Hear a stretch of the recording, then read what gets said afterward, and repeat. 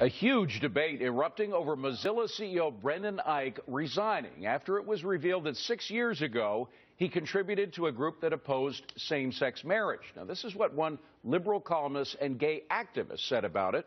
You don't want to bring this kind of political warfare into the workplace. We've got to be able to get along with people we sincerely, passionately disagree with. So, Sabrina, how much and specifically in what way should a person's private life and views outside the office affect his role inside the office? I agree with Sullivan. I don't think that it should affect it. I think that Ike seemed to have a lot to bring to the table from a business perspective. Look, he was one of the authors of JavaScript, which in effect drives the internet. He's been with the company for years, all the way back when, those of us who remember Netscape, it was Netscape.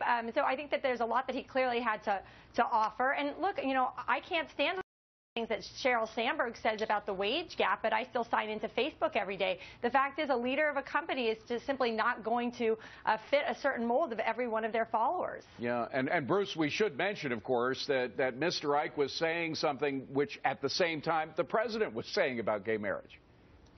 Yeah, that's true, David. I think one of the lessons here is that maybe he didn't know he was going to become a CEO. When you become a CEO, you're a public figure, and so you then are subject to these type of things and so forth. You become a public figure and people look at your donations. Another thing is, I don't really understand how, this is just my personal view on this, why and how, you know, whether a man marries a man or a woman marries a woman affects his daily life, and $1,000 seems like a bet that, you know, to put down, it looks like he's on the wrong side of history anyway with the way the courts are all ruling, and it's a lot of things have happened since that time. Emac, this is not now, maybe it could be, but we're not going to make it a debate about gay marriage. It's a debate about freedom of speech. Yeah. And Barry Diller, by the way, businessman Barry Diller, very powerful businessman who is a supporter of gay marriage, said this: I think it's more than unfortunate that private political action is no one's business, and to make it a public issue is wrong. Yeah, you know, that's interesting. And Barry Diller makes an important point. It's someone's personal opinion.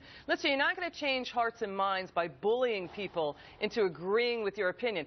By the way, the anti-gay attacks have been abusive and just downright awful and wrong. Gay people have been vilified, and that has got to stop. But the point here is that I would not want to work at a job, no one would want to work at a job where somebody is being bullied into agreeing with someone else's personal opinion. Mike, the fact is, what Andrew Sullivan said, it's best to work in an environment in which you can get along with people that you disagree with politically or religiously or whatever. Of course, David, but the guy who made this an issue is Ike.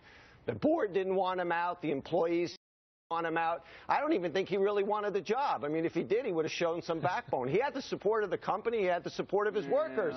He backed out. Okay, I'm not absolutely sure of that. There's some evidence to the contrary that he was forced to resign.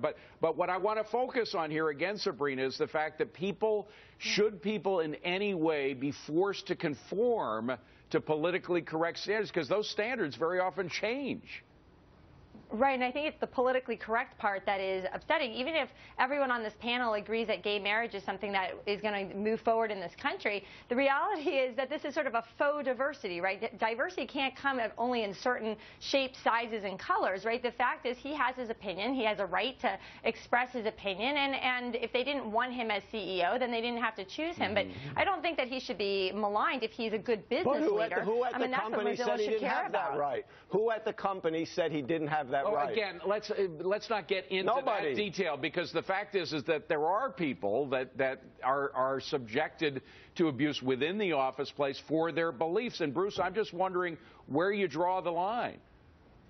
Well, I mean, it's a complicated case. I mean, certainly if he had to make this decision today, a lot of things have changed. Maybe he didn't know he was going to be a CEO, but I'm going to come back to the whole thing is, if you're a CEO, it's like, I know a lot of people in sales, they say, when you're in sales, don't bring up religion and don't bring up politics. Right. And so in this situation, should a CEO he made a $1,000 not be a Republican or a Democrat, Bruce? No, I'm not saying that at all. I'm just saying that, you know, there are certain positions where people don't want to talk about politics, and they don't know what society, hold on, Sabrina, our society's become so political that even, say for example, a Tea Party. Say somebody gives money to the Tea Party, a perfectly legitimate Tea Party organization. Nancy Pelosi and others say it's the equivalent of the KKK. That is so wrong. for God's sakes, we got to stop with that emotional, overheated, idiotic rhetoric coming out of our politicians. That's so wrong.